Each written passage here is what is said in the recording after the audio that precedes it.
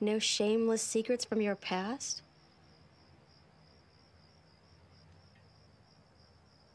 Actually, maybe there's one. I knew it. Back in Minneapolis, my best friend was Marjorie Miller. And she was going out with Jim Townsend, who I thought was really, really cute.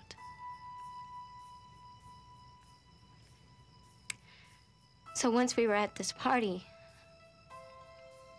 and Jim and I were alone, we were outside or something, and somehow we started kissing. Of course, I liked it.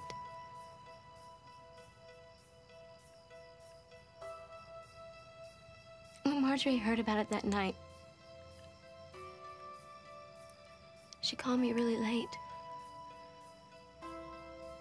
He woke up the whole house, and she was crying. She was hysterical. She kept saying, "How could you do that to me, Brenda? How could you do that?"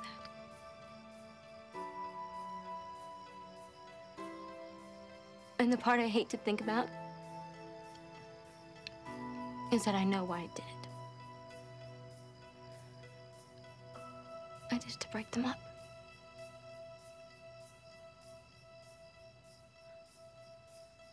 Wow.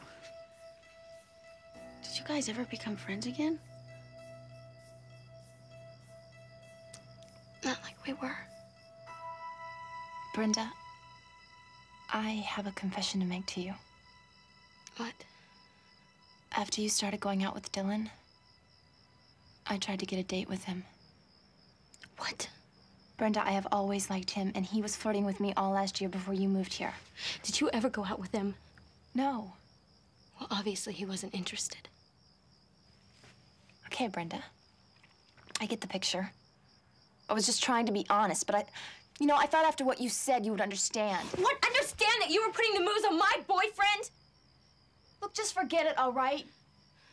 You know, ever since you started going out with Dylan, you have developed this side of your personality that's completely unbearable. Donna, is that true? Well, you have become a little stuck up. Me? You and Kelly are two of the most stuck-up people I've ever met in my life. Fine. I cannot believe you guys. I came here tonight because I thought I was gonna make good friends. You guys are so gossipy. Thanks for the memories. I'm out of here. So am I. Me too. Told you we should have gone to the frat party. Hey!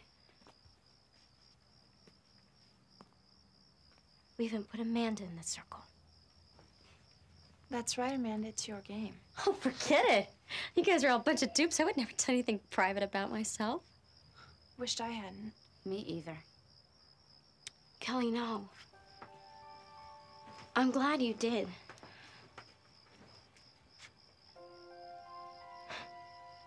What happened to you was a terrible thing. And I'm glad you told us. And I guess it's nice to know that you're really not so perfect after all. What would ever make you think I was perfect? Brenda, I'm sorry. I would never try and steal Dylan from you. Hey. I lost one best friend because of some stupid guy. I'm not gonna lose two.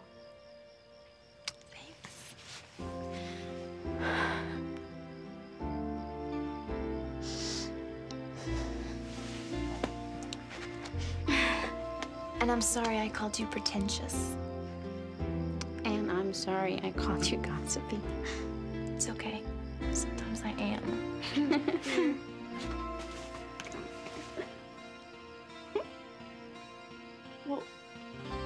Well, I'm sorry for not having more problems. But I plan to. And when I do, I'm going to need your shoulders to cry on. Come here.